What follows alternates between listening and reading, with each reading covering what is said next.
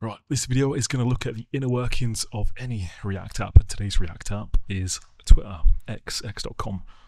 This one is mental. I'm going to start by loading up a script that I have here. I'll share this with you at some point, but essentially what it does is it allows me to inspect the React side of things, all of the state that's hidden, that's part of the virtual DOM.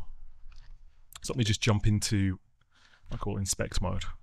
So you'll see as I'm mousing around, we are just getting a ton of data about these very specific components that are here. And then I can use WA, S, and D to jump up and down and look at parents, look at child, siblings, etc.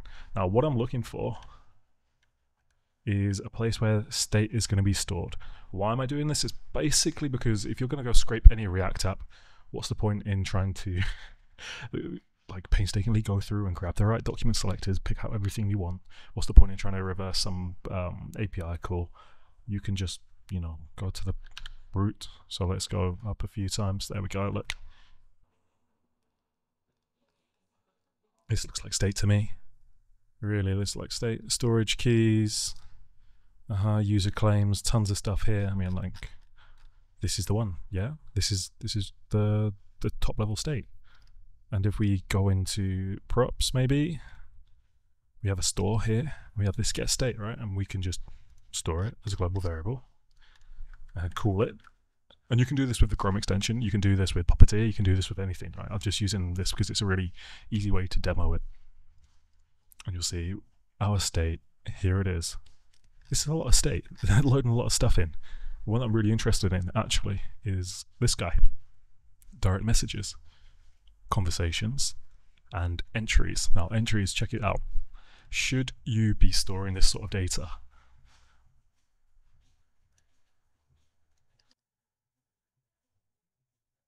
Private DM messages just available. With just a little bit of JavaScript. I'm not doing anything crazy here. I'm not, like, this is all possible if you have a Chrome extension, but they're leaking message data. All of my DMs here, all of them.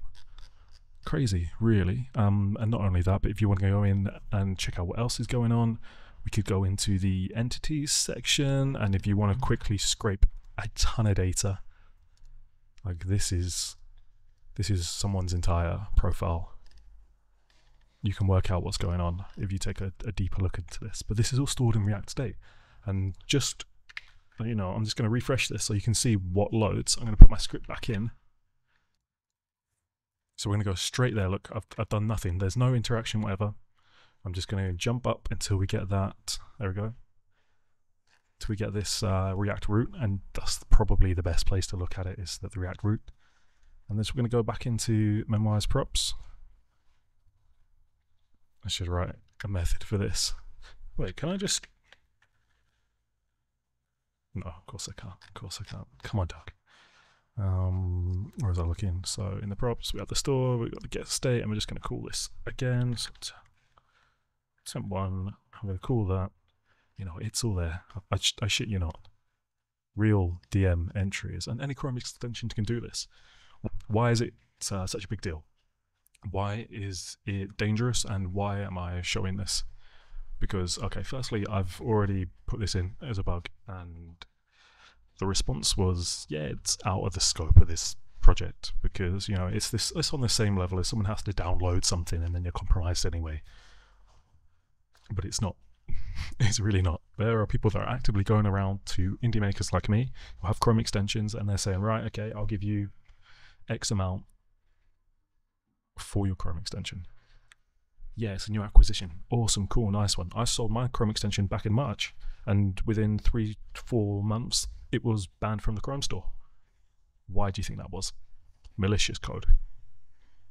Was it this code specifically? No, I don't know. I don't think so. I've not seen this anywhere on the internet, but it's a huge deal. And that was an app with, about 200,000 downloads and 30,000 active users, all updating at some point, and then as soon as they go onto Twitter, pow, done.